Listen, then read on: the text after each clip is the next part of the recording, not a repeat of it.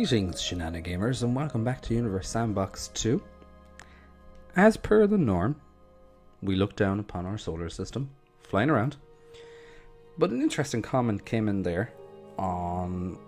I can't remember what the video was, but for the challenge to create a Ptolemaic or Earth-centered solar system. Because way back when the vast masses of the Earth thought that the Earth was the center of everything, there was a few bright sparks that argued against this to their own safety. But the geocentric model would have Earth at the center and have all the planets, all the known planets at the time, including the sun and the moon and stars orbiting Earth. And yeah, so listen, I can't blame people for thinking that way. Through learning and, you know, tests and theories and hard science, that's how we expand our knowledge and our horizons, so to speak. So the Ptolemaic model, we're going to have a go of it. So I'm going to have to mess with gravities and stuff in some degree, especially with Earth anyway. So let's clear the slate, shall we?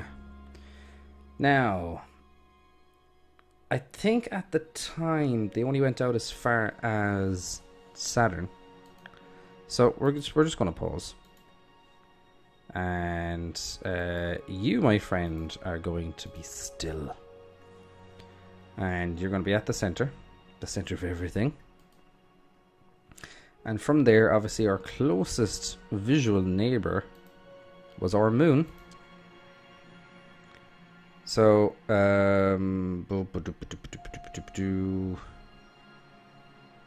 let's go to about... Actually, go away. Orbit. Let's put the moon... Actually, the moon is a fair bit out, isn't it? Isn't it, I say? Of course it is.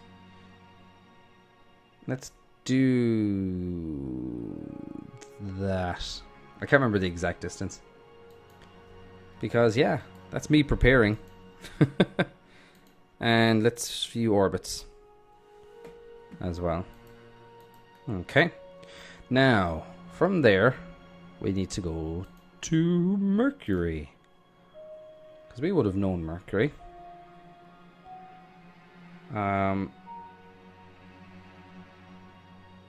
Let's try and just put Mercury out at about that distance. And then, of course, Venus.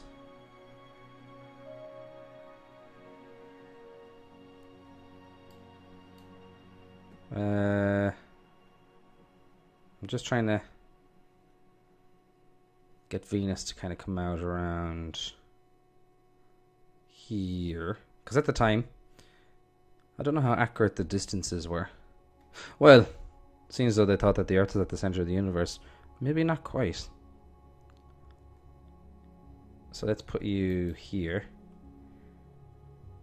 And then it would have been, as far as I'm aware, the sun.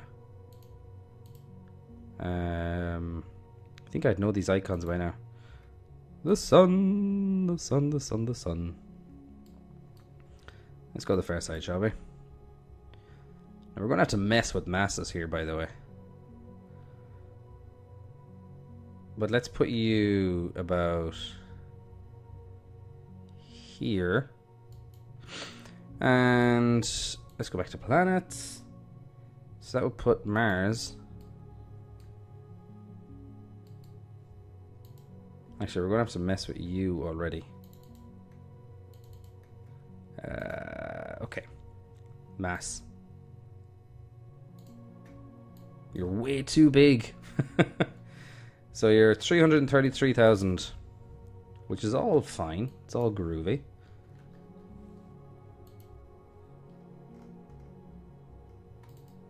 You're a little hot bubble, aren't you? So we're just going to put you down to about 100. Or should we put you down to like 1,000? Now let's put you down to 100. And Mars.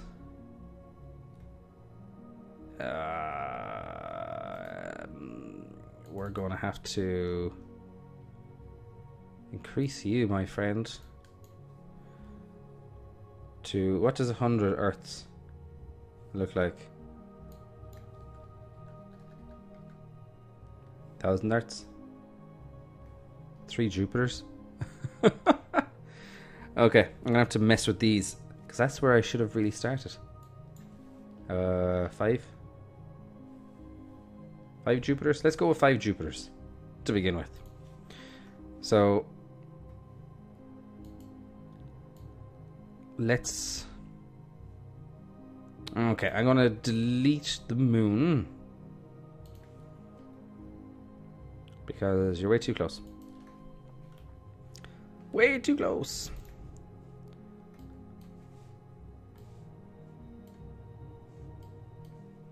Okay. You seem to be stable enough there. Where's everyone else? Mercury. What's everyone's orbit like? Mercury. Way too close. Let's get rid of these guys again. Boof. And boof. Yeah, you're not going anywhere. Okay. So Mercury, my man. Here we go. It's gonna be tricky. So let's put Mercury out about there. Let's put Venus out about here. Speed run. The Sun.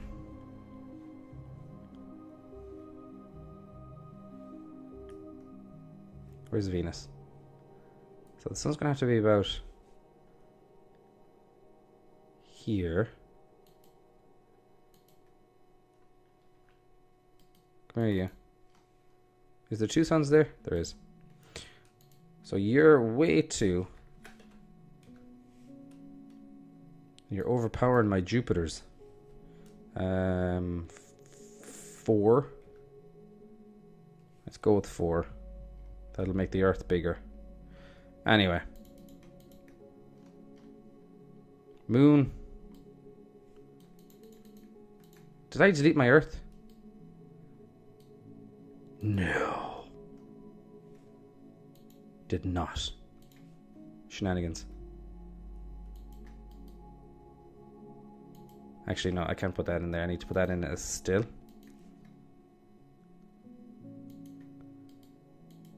So, I don't know what happened to my Earth. I look back and go, oh, that's what happened. So I'm putting you up to the size of 5 Jupiters.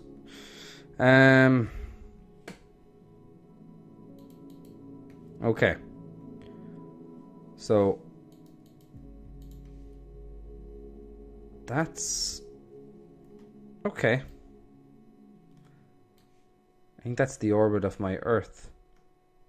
Yeah. Okay, so we have Venus. We need to go back to planets. And we need to go to Mars. And it needs to orbit. So let's put Mars out about here. Yeah, let's go with that. And then, of course, we need to go with Jupiter. So we put Jupiter out about here. And then our precious, lovely little precious planet, Saturn. You need to be out about here. So, come here to me, you. I'm not putting moons in this now. Because they probably... maybe they would have seen... They probably would have seen the moons of Jupiter. At least, anyway. But I'm not gonna put them in. Powers.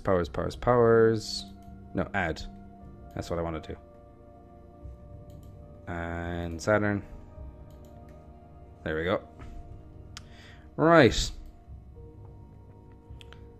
So, get rid of you. Here we have the Earth with the Moon, Mercury, Venus, Sun. And then we have Mars. It's like It's like these two are on... Well, I suppose because that's quite... I'm going to knock it down. It's almost like a binary system. Put it down to 2. It's still quite bright. It's almost binary-esque. Boof. So there's our system. With the exception of the Sun and the Earth, I think that's pretty good. I think it's pretty good. It's probably going to be completely insane. And I had to mess with the mass of the Earth. We have Mega Ireland. Oh yes. Everyone likes their fast food on this Earth because we're all super heavy. Yay! So this is my PTOLEMAIC solar system. Check it out now because it's not going to last long. Anyway, let us watch the shenanigans. And let's speed up things here. I know it's going to be an absolute shambles. You can already see Saturn's orbit is it's going all funky.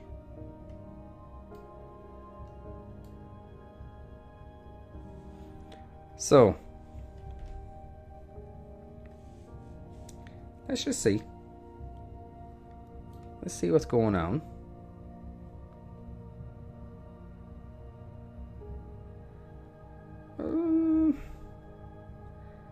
Some fun things.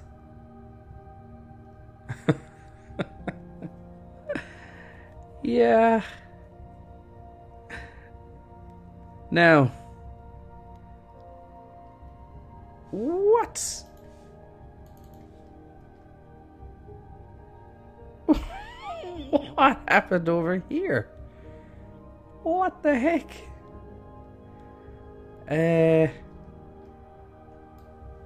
Right, so Saturn wouldn't have any rings and has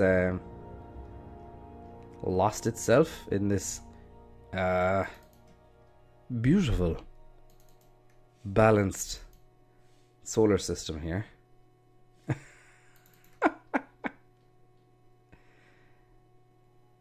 It doesn't know what to do with itself. It's not so pretty. Not a good job for you, Saturn. Okay. So everything else seems to be going okay here. Our little binary system. Mars, forget about it. I say we're about to lose Jupiter.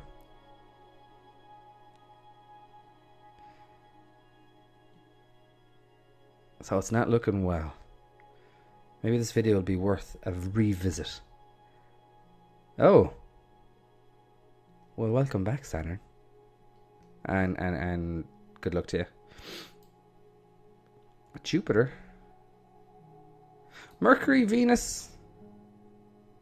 The moon's good. Mars is back. And it's orbiting the sun right about now. Doesn't know what to do with itself, does it? Mars. No. Jupiter's hanging in there. And then I say that Saturn's back in the game. Maybe this is it. Maybe this is what it's going to be. It's just going to be a series of them coming in and coming out because of the sun as well. Venus's orbit has been warped. It's coming into contact with Mercury. Could be some interesting shenanigans there. Now look, we're 4 years in. Everyone is still here. Mars? Who the hell are you? There goes Mars. Hey, Mars! Now, sorry for the sim speed, because I'm actually rendering something here. I'm actually taxing my computer quite a bit. I just wanted to test it as well, but it's going okay. We may not get the silky smooth, super time transitions, but anyway. But I'm liking this kind of little orbital dance that's going on here. It's actually working. I'm going to put that down as success. Who do we lose there? No one. Everyone is there. Kaboom. I know we're 6 years in. Long term, we're not going to stay here for 5 million years. But right now, it's actually looking pretty good. We've had almost a revolution off our sun. Mars, Jupiter, Saturn, they're coming in and coming out. But I'd put money on maybe one of the gas giants losing it. But everything else I think would be good. So the Ptolemaic, or Earth-centered or geocentric solar system. Yes, and on that bombshell, I would like to say thanks for that suggestion. Thanks for all your likes, shares, comments, subscriptions, everything like that. And thanks for helping me out on GoFundMe and Patreon as well. You are absolutely legendary. And as always, I will see you over on Facebook, Twitter, and here. And yes, in the next video. Take it easy and goodbye.